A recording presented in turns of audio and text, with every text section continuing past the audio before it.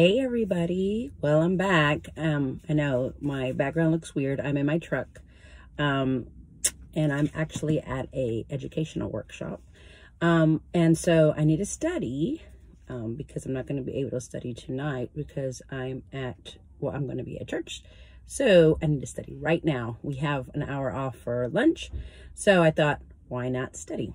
So let's continue with a second set of flashcards.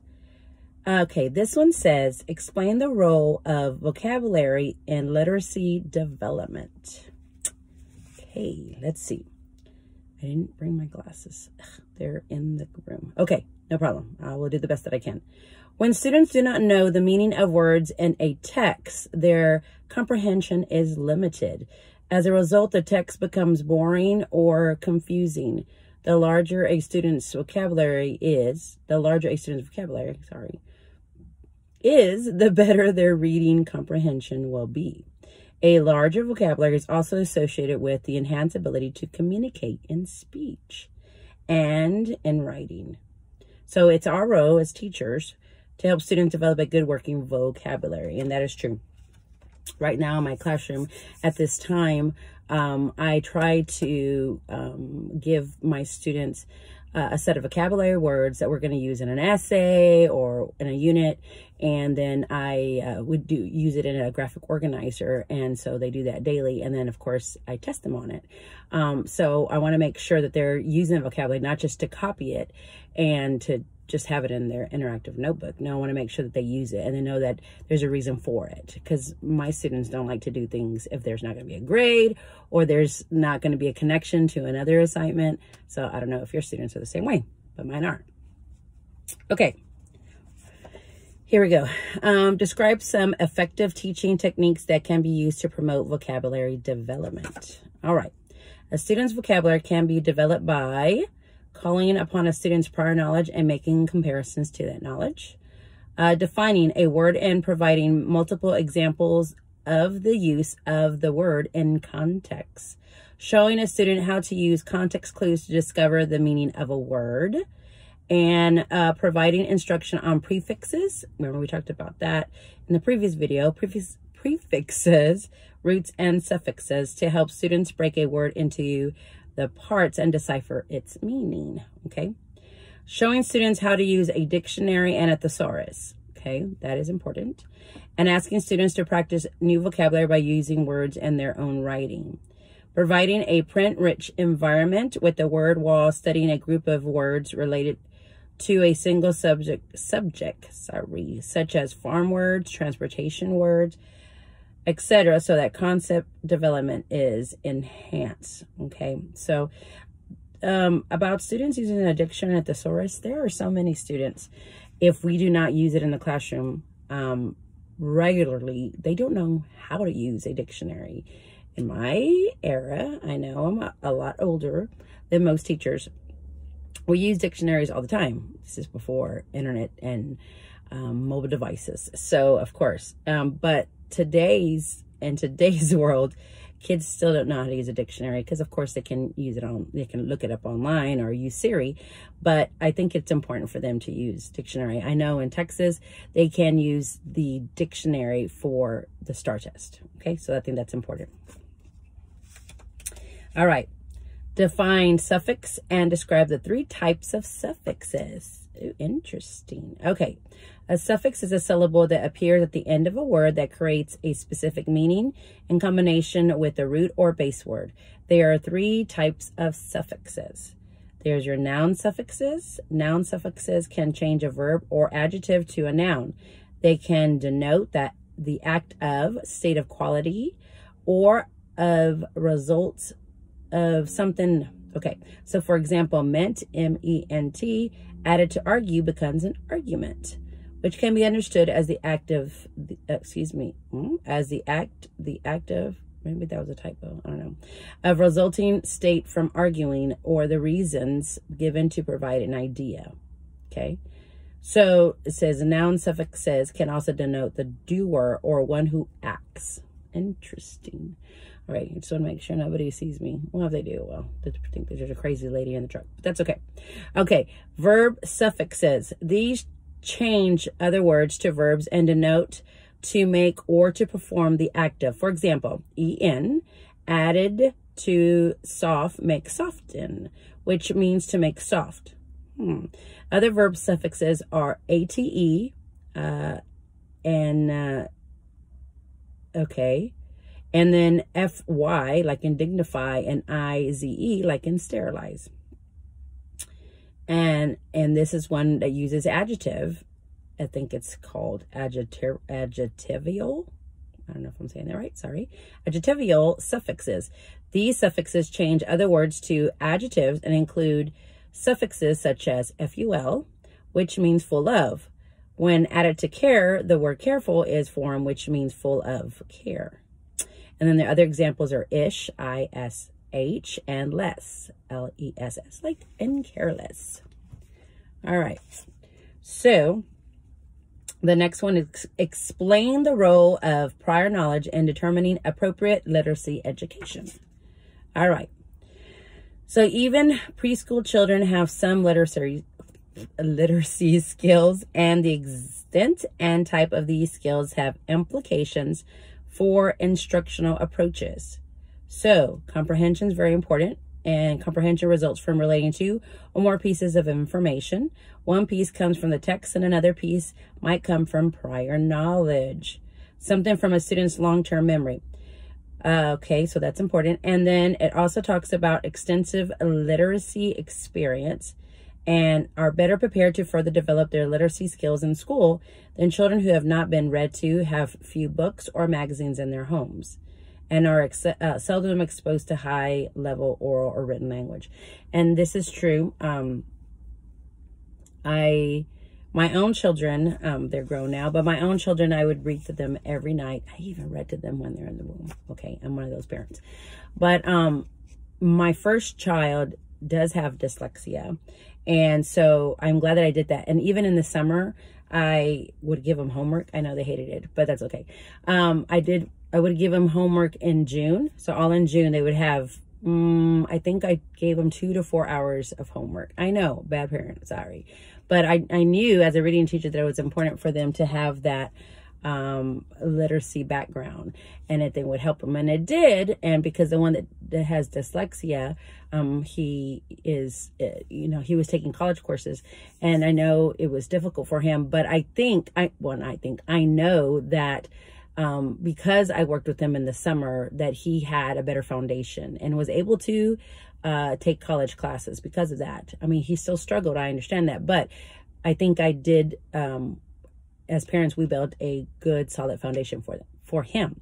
Now, my second child, my second son, he just picked it up really fast, and he really loved reading. And so that was good for him. And again, a lot of vocabulary, a lot of reading out loud to them, I think makes all the difference. And I can tell in my students that there is a difference. You could tell the students that have been read or read themselves or follow along online with teachers that read out loud, or like, what is that? There's a website, Storyline Online. Okay, you have actors and actresses that read out loud children's books to people or students. So that's good as well. All right, moving on. List ways to provide a print-rich environment in the classroom. Okay, a teacher can provide a print-rich environment in the classroom in a number of ways. These include displaying the following in the classroom: children's names in print or cursive, children's written work, newspapers and magazines, instructional charts, written schedules, signs and labels, printed songs, poems, and rhymes. Using graphic organizer, I do that. Graphic organizers are amazing, amazing for vocabulary and to introduce like essays. Perfect. We just did an argumentative essay, and I used a certain graphic organizer. I think it helped. We did a whole week using that graphic organizer, and the following week we wrote our essays. So the kids, if they already had their graphic organizers, it was easy for them to get that information and to make it in paragraph form. So it was great. All right. Using big books to point out features of print, such as specific letters and punctuation. Track print from right to left, emphasize the concept of words and the fact that they are used to communicate. All right. Let's go. Let's see. Oh, okay. I just want to make sure to go over my time because I got to go back. All right. List the facts children should know about letters. Okay. Decoding is a method of strategy used to make sense of printed words and figure out how to correctly pronounce them. Hello. But it's okay. In order to decode, a student needs to know the relationships between letters and sounds. Very important. So they need to know blends and let's see what else, because it's really long. I just want to make sure we get the meat of it. Decoding can also refer to skills a student uses to determine the meaning of a sentence. Okay. So it says these skills include applying knowledge of vocabulary, sentence structure, and context. All right, moving on. Explain how children develop language skills and list ways to aid this development. Children learn language through interacting with others by experiencing language in daily and relevant contexts, and through understanding that speaking and listening are necessary for effective communications. So teachers can promote language development. And so I'm going to move on. It says teachers can assist language development by modeling, enrich vocabulary, there's that vocabulary again, and teaching new words, using questions and examples to extend a child's descriptive language, and then providing time for students to use practice their speech, and asking for clarification to provide students with the opportunity to develop communication skills, and providing feedback to let children know they have they have been heard and understood. All right, let's move on. All right, explain the benefits of print and book awareness for children. All right, print and book awareness helps a child understand that there is a connection between print and messages contained on signs, labels, and other print forms in the child's environment. Okay, and I'm just going to summarize, okay? That print written in English runs from left to right. That's important because not all languages are left to right, and from top to bottom. That a book has parts such as the title, the cover, a title page, and the table of contents. That a book has an author and contains a story. That illustrations can carry meaning. That letters and words are different. That words and sentences are separated by spaces and punctuation. That different text forms are used in different functions, and that print represents spoken language and how to hold a book. You would think everybody knows, but of course when they're little, it might be upside down, so you need to show them correctly how to hold a book. All right, let's move on. Explain the role of fluency and literacy development. Fluency is the goal of literacy development. It is ability to read accurately and quickly, okay? I'm going to move on. Teachers can help students build fluency by continuing to provide reading experiences and discussions about text that gradually increase in level of difficulty. Reading practice, both silently and out loud, word analysis practice, instruction and reading comprehension strategies, opportunities to express responses to readings through writing.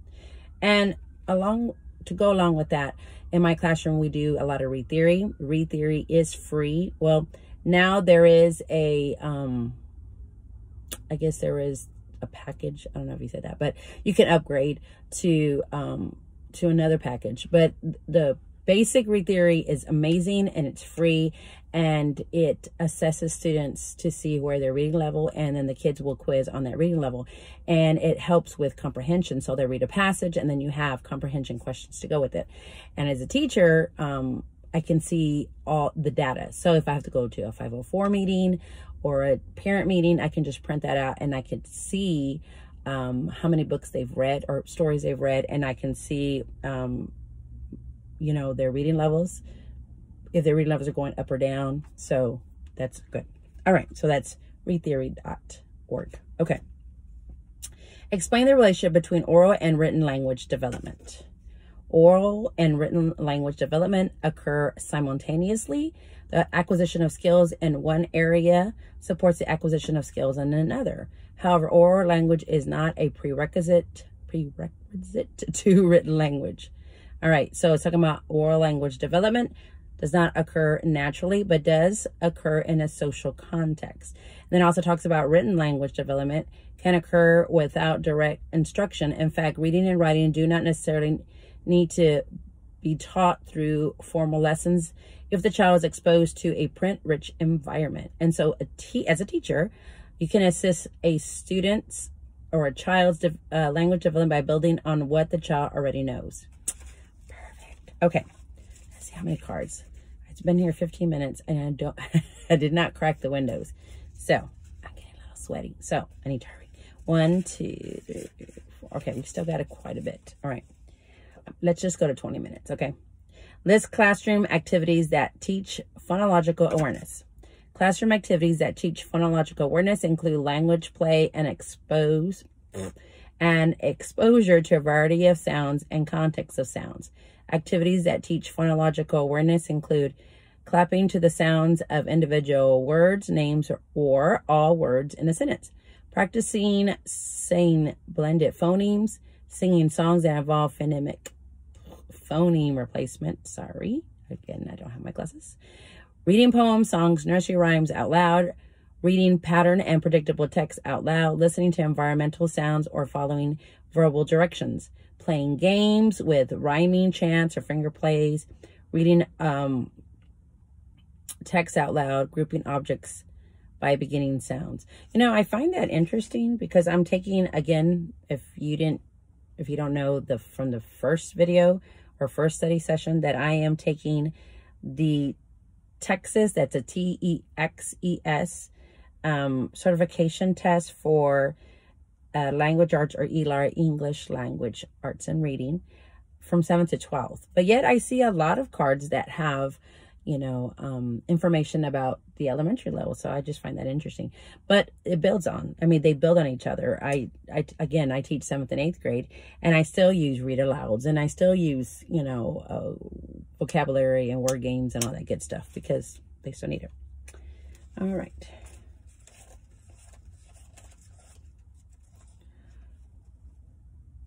All right. Well, I'm going to go ahead and wrap it up because I'm getting hot in here.